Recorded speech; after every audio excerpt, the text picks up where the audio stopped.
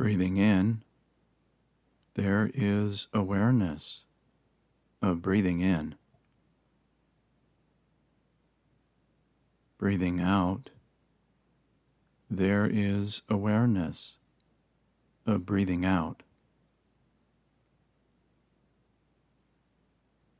Breathing in, breathing out. In, out.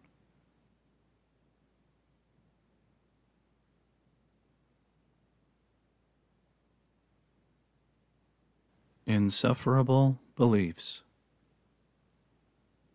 Other insufferable beliefs about ourselves.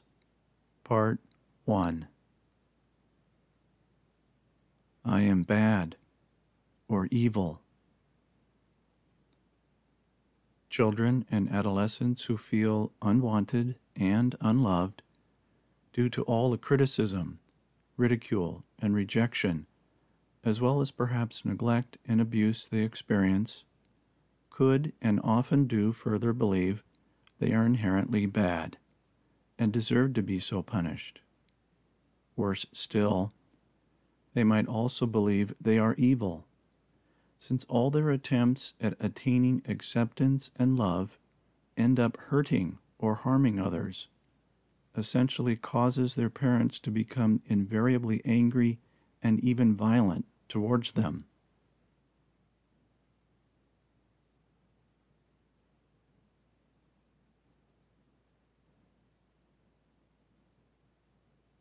I am the reason for the family's problems. Many children may believe, or become conditioned to believe as scapegoats, that they are the sole reason for the family's problems. Or, worse yet, they have single-handedly caused parents to become separated and even divorced, since the child's parents seem to incessantly argue over his or her needs, never mind whatever the parents may otherwise say to the contrary.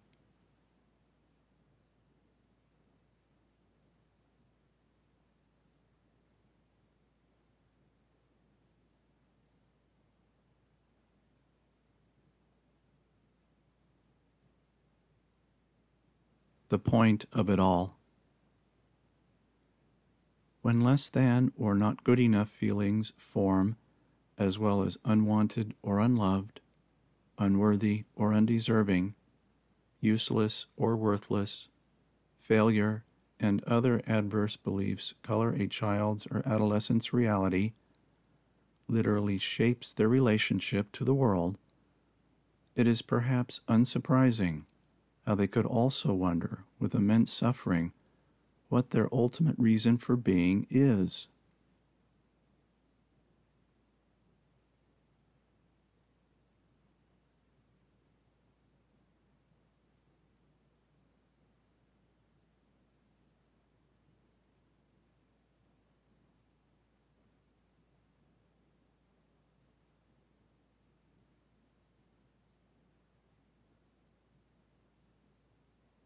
I should have never been born.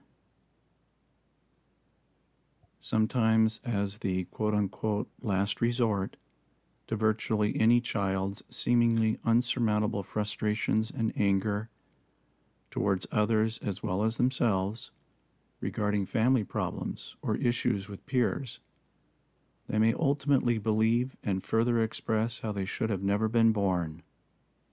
In more extreme and heartbreaking cases, thoughts and actions towards causing self-harm or worse can and sometimes do occur.